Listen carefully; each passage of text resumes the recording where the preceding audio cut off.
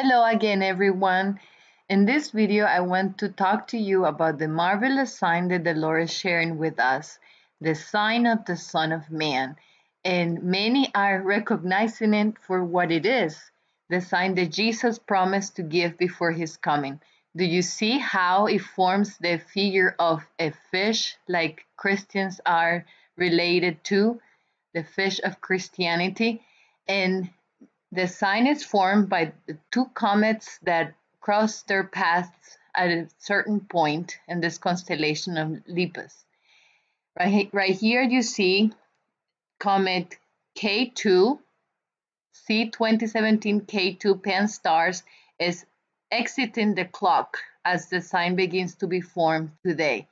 And it goes through and forms the letter Omega that Jesus identifies himself with.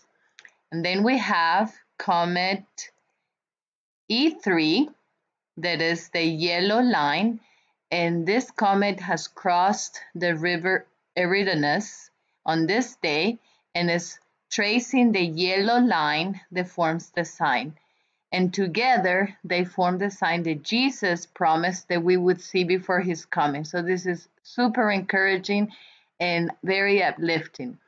And on the website whitecloudfarm.org, we have shared a lot of articles about this topic.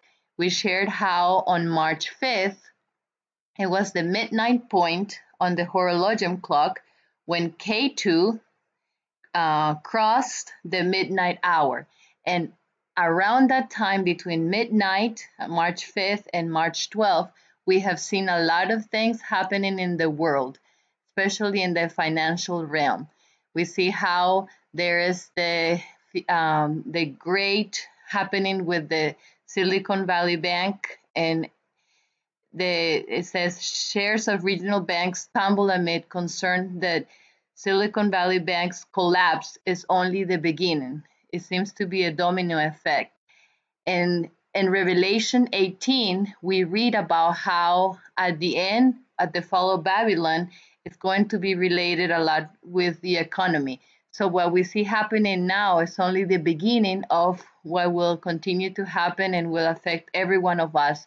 But God does not leave us in uncertainty. He wants to show us, and he wants to give us security and confidence at this time. So as we continue during these days that will elapse during the sign, and we see all the things that are happening in the world, not only in the financial realm, but also in the weather.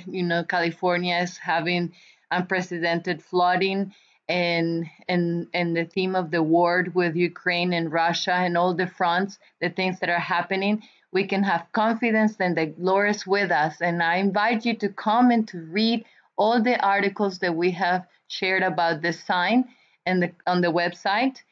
You will have a link on the description for this. But and on the category, go ye out to meet him, and the bridegroom cometh. Then we see a series called the Divine Monogram, and all these articles here are about this sign and what the Lord is teaching us, because it's not just a portrayal in the heavens, but is so interconnected with the Word of God that you will be amazed. So we invite you to come and see and learn with us what the Lord is doing to help us at this time.